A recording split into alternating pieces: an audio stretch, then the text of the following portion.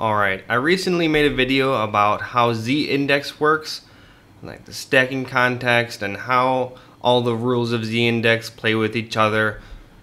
And that's all well and good, but if you're using z-index in an actual project, maybe it's a large project where you have a whole bunch of different moving parts.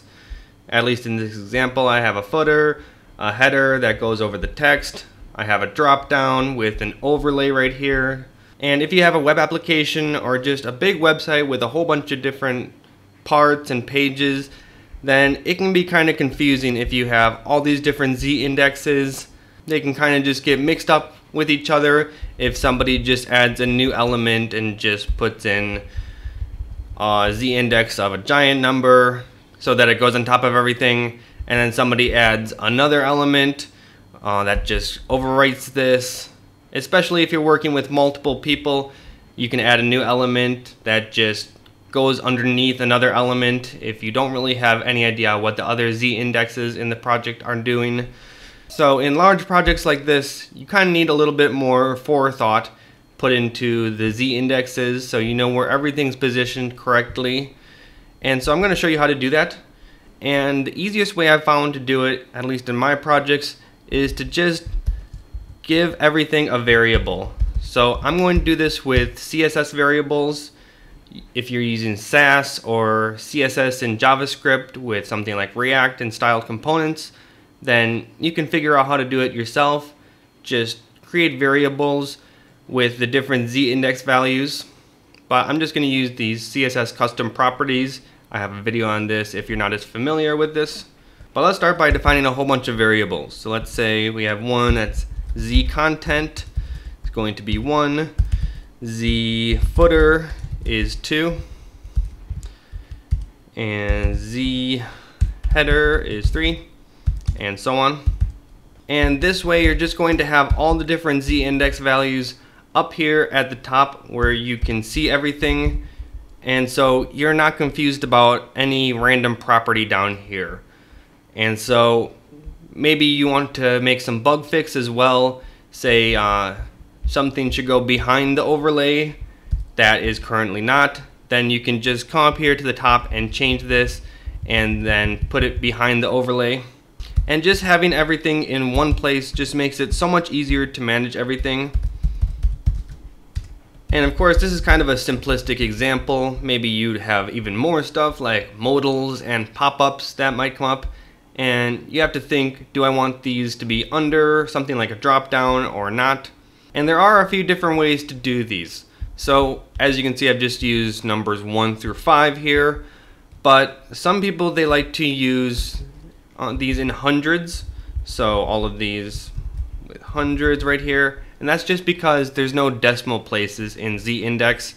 You can't put 5.5 if you want something between 5 and 6. So if it's easier for you, you can just do this. So maybe you're thinking, okay, I might have something randomly pop up that needs to be between header and the overlay, and I can just put something that's 350 right here. So it gives you a little bit more room. So it gives you a little bit more margin right here. But personally, I don't really use it that often, so I just go with the single digits right here. And to be honest, I don't really have that many separate z-index values in my project. So you might be thinking that for a gigantic website, there's going to be just tons and tons and tons of z-index variables right here. But it hasn't really been the case for me. So I'll have maybe 10 maximum variables right here. And besides that, I just don't really need to set that many separate z-index values. If you do have tons and tons of them on your project, that might be a sign that you need to simplify things a little bit more, because for me personally, I just don't need that many different things. You're just introducing too much complexity into your project otherwise. So I have maybe 10, maybe a little bit more variables at any given time. Let me just go through and change all of these. Okay, so now you can see I've finished everything. Everything is still working as you would imagine, just with the variables instead of numbers. And so if I do want to edit something in the future, let's say I want the footer to be above this drop-down overlay, then I can just change it right here and it's instantly fixed. This can be a little bit annoying if you want to like reorganize these every single time. So you might have to bump these down. But to be honest, it's not really a big deal for me because I don't really change the z-index layouts that often. So it's not a huge issue for me. And just by looking up here, you can just at a glance see the order of everything in your layout. And you shouldn't be confused at all which elements come before which elements. Especially if you're working on a team with a large project, this is going to make it much easier collaborating with other people because you can just send them here all the variables and have this be the law about which z-index goes where. This will help you avoid these gigantic random numbers like 999 everywhere, and so you just know what everything is on top of at all times.